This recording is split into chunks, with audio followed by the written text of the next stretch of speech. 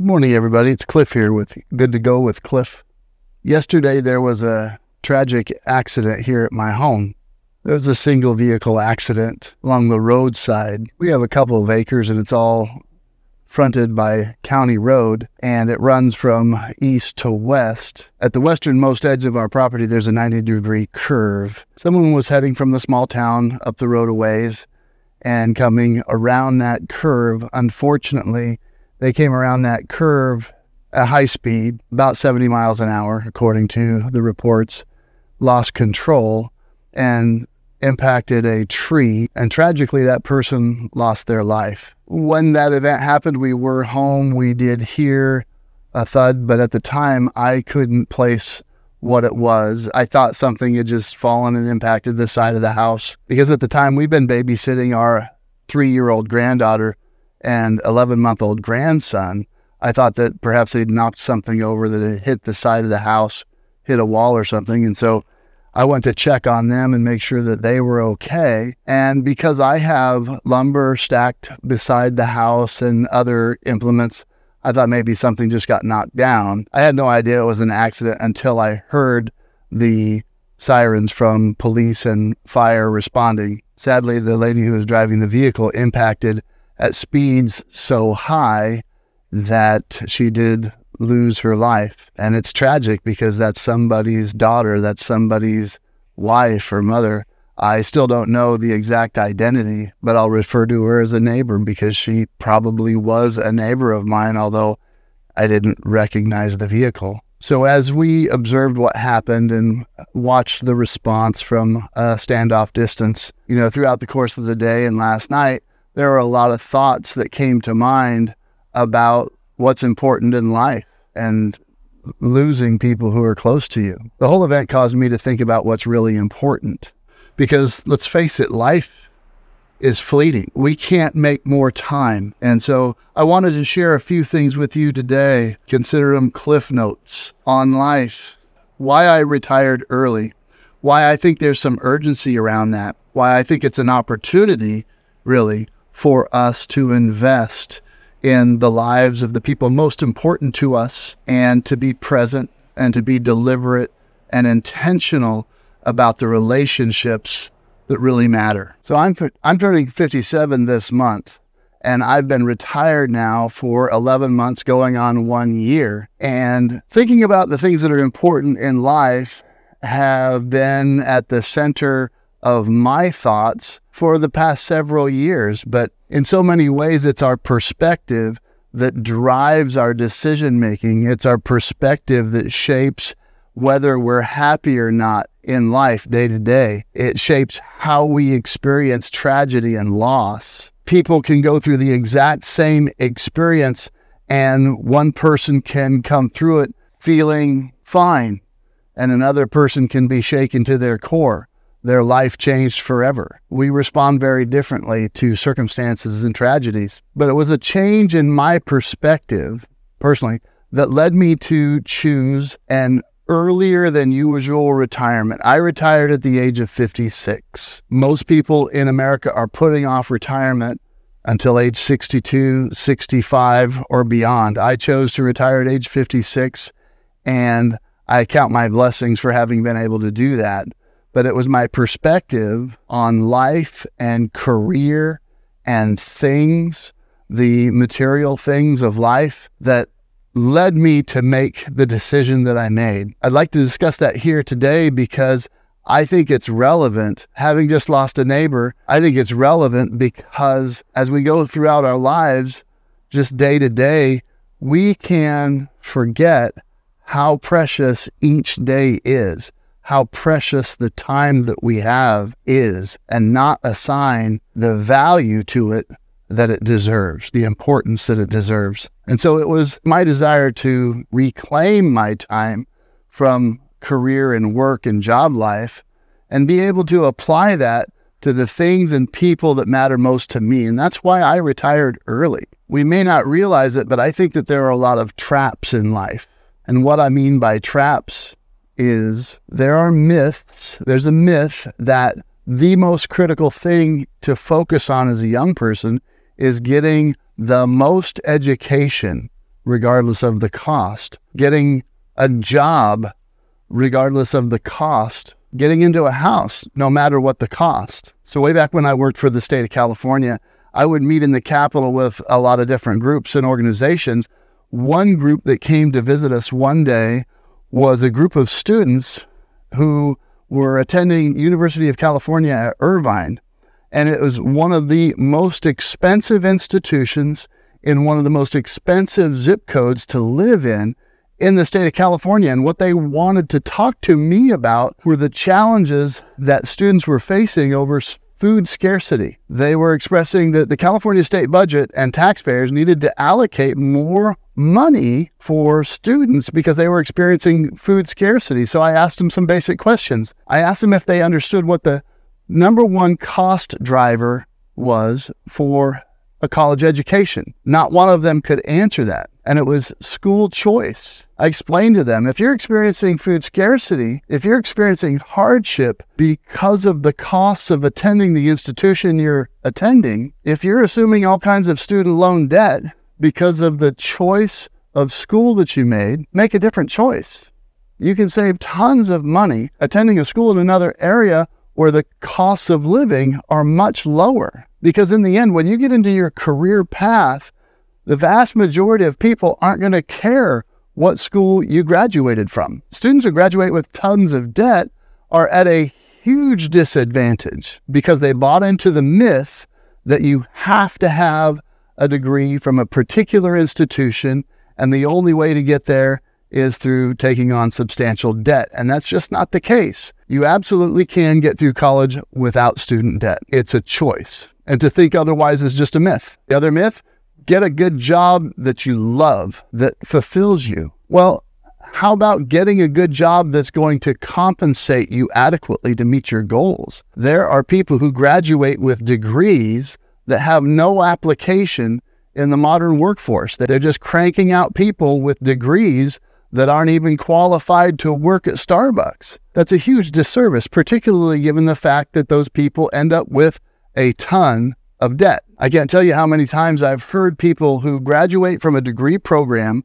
For example, someone graduates from a degree program in social work, goes to work in the field, knowing full well that the compensation rate for social workers means that they're going to struggle. They're going to struggle to afford a home. They're going to struggle to meet the demands of this economy. That's terrible. But it was also a choice. Speaking of traps, there's also the career trap. People get trapped into careers because of their pursuit of things. So they are drowning in debt, student loan debt, mortgage debt, and debt for loans on cars that they can't really afford. I'll give you an example. I once had a colleague I served with in the Army Reserve. We were both captains. We were both company commanders at the time.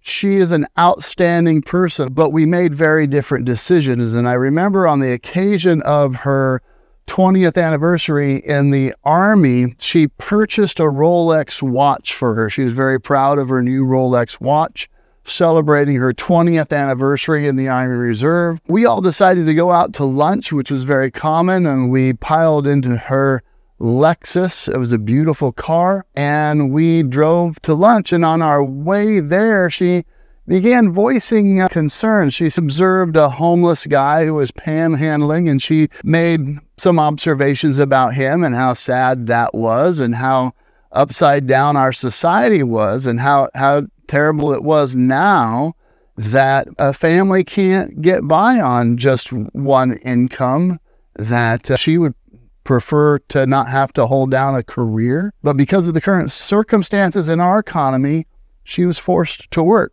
And I said, hold on, time out.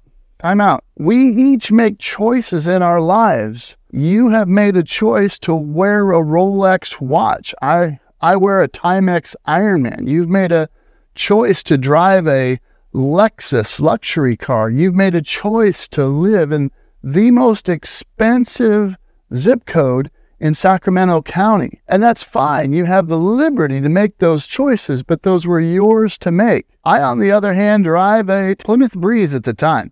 It wasn't something you'd brag about, but it did the job. I drove an hour and 20 minutes each way to work. commuting from a zip code where I could afford to buy the home and keep my wife home to raise our sons. That was the choice that we made. And as far as buying a home and home ownership, I can't tell you how many people that I know personally who are house poor. They were able to purchase a home that they really couldn't afford. That's a mistake.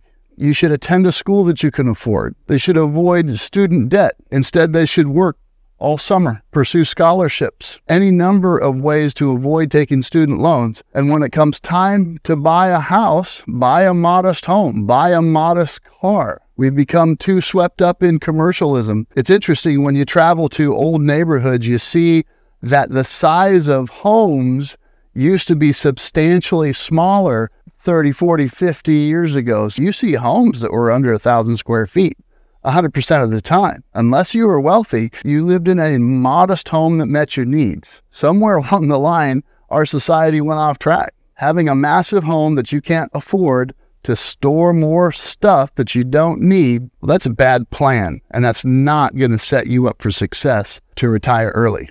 There's so many people in our consumer society who are swept up with commercialism and keeping up with the Jones. I really think that social media has impacted us in a way to cause young people to absolutely believe that they have to have the latest gadget. You have to have the newest, latest phone. You need to drive a high-end car. And that was just never the case growing up. Keeping up with the Joneses has always been a thing, but now today, I feel like it's out of control and it's robbing people of their ability to live a life with dignity and without debt. Our materialistic worldview has left us in a place where we're buying bigger and bigger homes to store our stuff. We're buying stuff and buying things that we don't need with money we don't have to impress people we don't even like. As we accrue more and more stuff, people are buying storage units and paying for storage on a monthly basis to store stuff that they no longer use, they no longer need in their lives, and in many cases have forgotten entirely about. I know some people who have 1, 2, and 3 storage units. How useful is that? So I want to take a minute to talk about my decision to retire early. As I said earlier, a tragic accident took the life of someone that I didn't know, but someone who was a neighbor. I think that that's terrible, but it reaffirms how precious and how fleeting life is. It does to me. You know, in gearing up for my early retirement, probably around age 30, I started looking ahead and looking down the road, and I realized that the years between 55 and 65 are absolutely critical, in my opinion. After age 65, health declines. And so our ability to experience everything that life has to offer and to be as vigorous and engaged physically and mentally as we possibly can be is important to me. And I looked at those years. If I'm blessed enough to have all of those years, I want to use them and apply them in investing in the lives of the people who are most important to me, being a present grandfather, being an engaged and present father. And so those are the primary things that drove my decision-making. You know, I served almost 30 years in the military, and I had a lot of great experiences. And I also had a lot of very difficult experiences. You know, a lot of us experience death close up, and to be present as young people died as a result of combat action. You know, those are things that I don't love to talk about. I don't go out of my way really to share those things, but I want to be open with you about the things that changed my perspective. And I realized, having gone through that, when that was occurring, when I was around someone who was dying, those people never said, man, I wish I'd spent just another day or week at work. I wish I'd gotten that project across the finish line. No, all they wanted was another day. They wish they had more time. They thought about their families. And so having gone through that, having been in circumstances where people died, having been in circumstances where there was carnage, impacted me in a lot of different ways, but one of the significant ways was that I came away from it with a new appreciation for living the life that I've been given. Living well, living a high quality life, being engaged in a meaningful way, serving and uplifting my family and others is a blessing and opportunity that I've been extended. And I want to use the time that I've been given to do that and to make a difference in the world around me if I can. That's my goal. And I want to be intentional about it, intentional with the time that I have. It is precious. I happen to think that it is for all of us. And maybe you share that perspective, maybe you don't. It's okay. We all have the freedom of having our own opinions, but I think time's precious. And for better or worse, I think that we are all responsible for the creation of the financial chains, the shackles that rob us of freedom. Because if you're in your 40s and 50s with substantial debt, you're going to have a real challenge on your hands. It can still be done, but you have to be very serious about getting out of debt and making decisions that lead you towards financial freedom and the ability and the option to retire, ideally early. On my decision to retire early, I've talked about my experience with death and people passing. Life is fleeting. Life is precious. The question is, are you living life or are you just enduring it? If you're chained to a desk, if you're chained to debt, if you're chained to a mortgage that you can't afford, if you're chained to a truck or car payment that's just crushing you, you have to ask yourself the honest question, am I living life or am I just enduring it? And are those past decisions robbing me of opportunities to live a different life at 54, 55, in those critical years between 55 and 60? Am I robbing myself of options? And I think that those are questions that we all have to ask. And it's best if you ask those earlier in your financial life. Now, we've always tried to live within our means. We've driven used cars, have on rare occasion purchased a new car. That's not what we drive now. We live in what I would consider a modest home, but we're comfortable. And none of those decisions stand in the way of my early retirement and enjoying my early retirement. And right now I'm encouraging my bride to join me in early retirement. And that's a decision that she'll have to make. I love my life in retirement and the freedom that it brings. I'm not on the hook to be responsive to an employer's expectations or job or production expectations. I get to get up every morning and set my own agenda.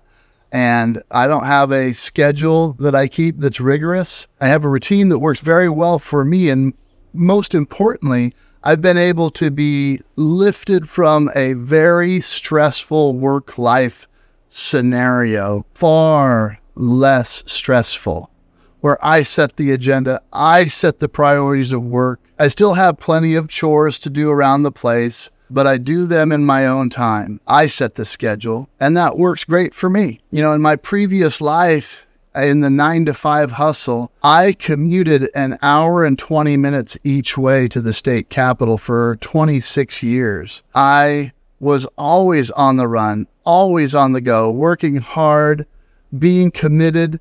And I think everyone should work hard, should be committed, but now I live a very different life. In the past, I had to prioritize the needs of others, whether it was my boss, my career, or things going on at the job, always hustling to take care of others and their priorities. Now I get to focus on my family, our priorities, whether it's health and fitness or taking care of projects that are priorities for us here in our home life. So I focus on health, fitness, life structure, organization, and personal development.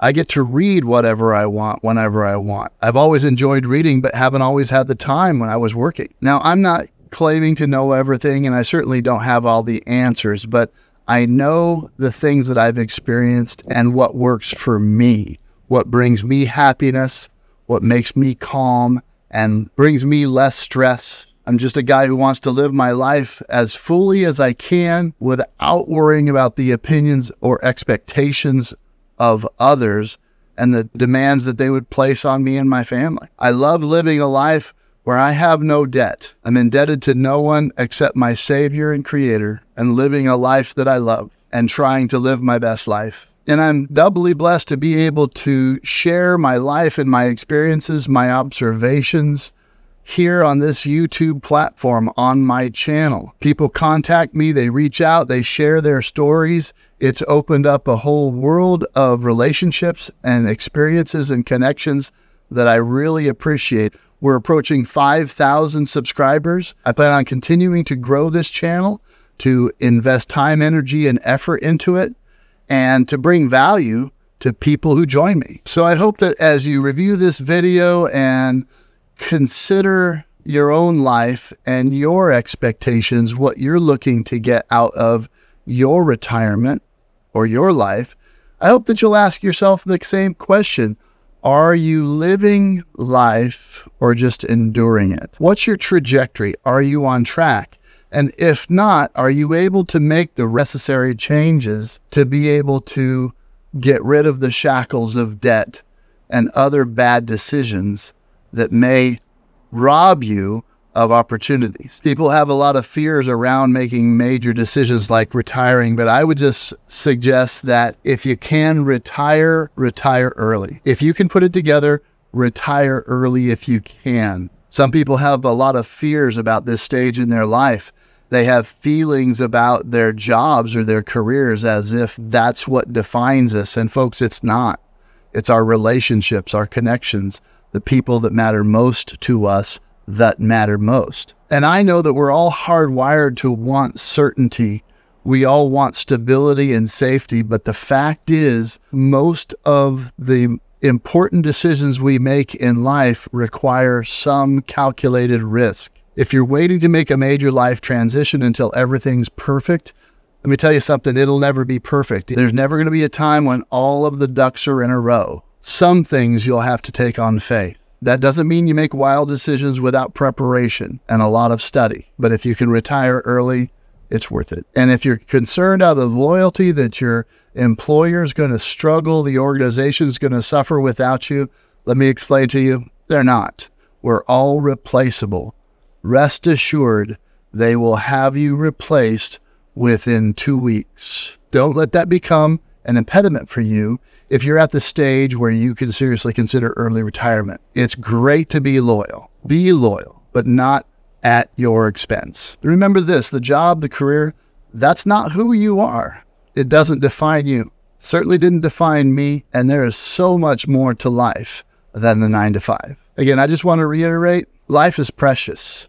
We only have so much time, and we can't make more. My heart goes out to the family of the lady who was lost in the accident yesterday. But again, it just underscores we need to get on with living and living the highest quality of lives we possibly can. I hope that you'll be able to join me in early retirement. It is great, and it can be done. The American dream is still possible.